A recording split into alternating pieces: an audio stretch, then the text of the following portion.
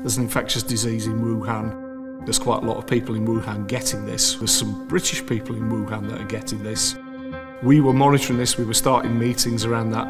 What if, so what, where do we go with this? Well, actually, I was in New Zealand on holiday, and whilst I was out there, it was very clear that COVID was developing. We travelled through Singapore and you could see the anxiety starting to rise. It was absolutely clear that we'd got a huge wave coming. And about 10 days, 2 weeks into that, then of course the government put out the requirement that anybody who could work from home should do so. So we closed our 3 offices and the incident centre was set up here.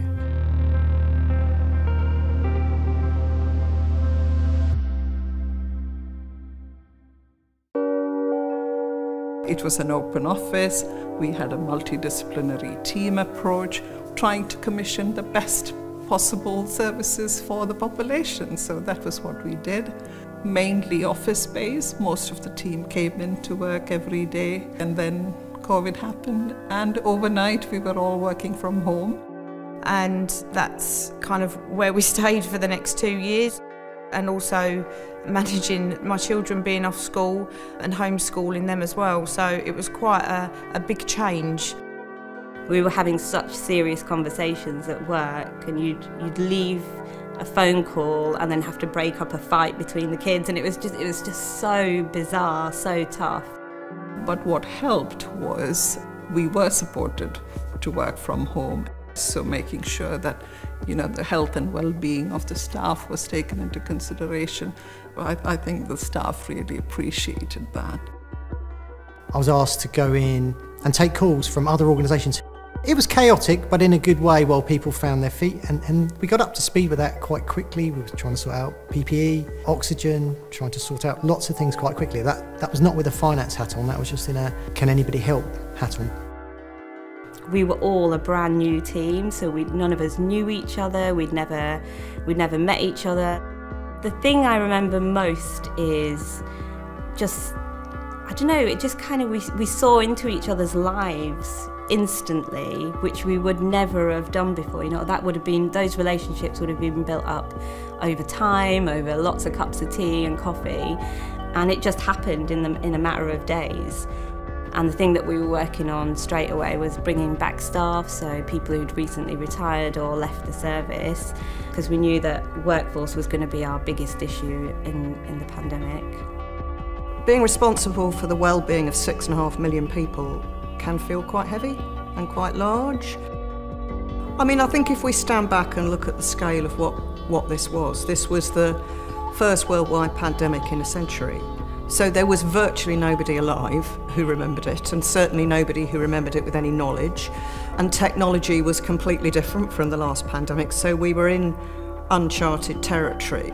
There was many things that occurred, many outbreaks that we needed to deal with, problems with nursing homes, care homes getting lots of high numbers of infections. So there was all sorts of things that emerged from that, and then we started planning for and thinking about a vaccine.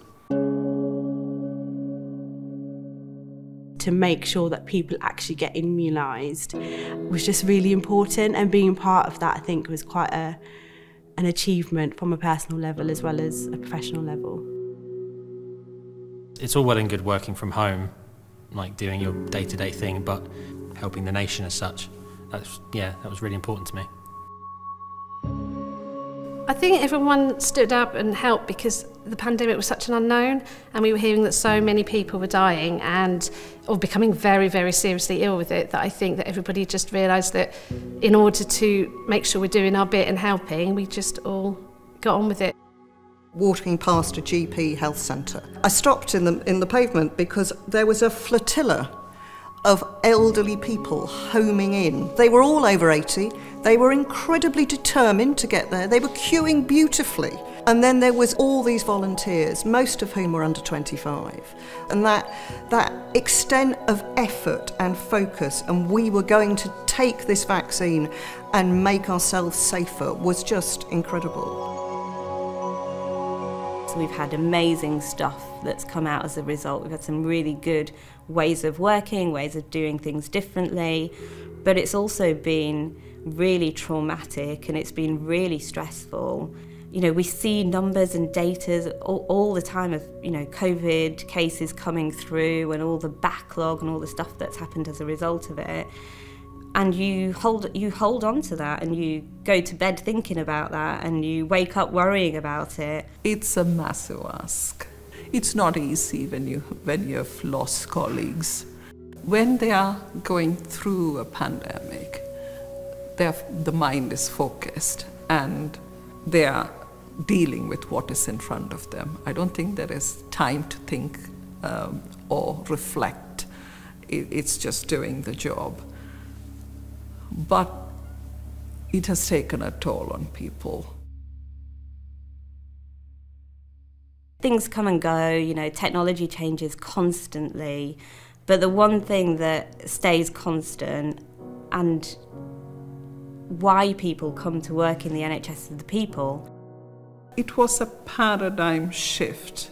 Previously, it was organisation first and system second, or everything else. We were not thinking as one NHS. Whereas now, what COVID did was actually made it, we had to get to that place, and we did. And now that we are here, I don't think anyone wants to go back to how it used to be. That's another thing that's come out of the pandemic, that practices have had to change. We have had to do things a little bit differently, but all in all, they've had a positive impact on people's lives.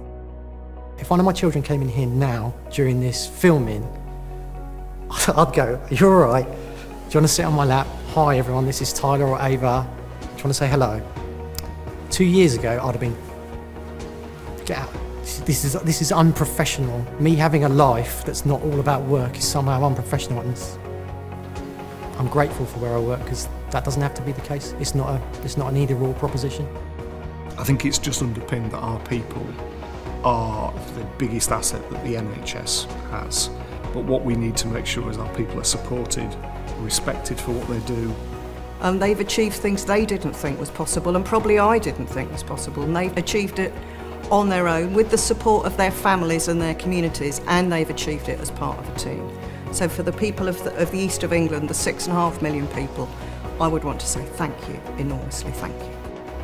Everybody stepped up, everybody worked beyond their hours, and I think that period of time, as I say, working with the clinicians, working with the team, I am most humbled for working with them all. Yeah, they were amazing.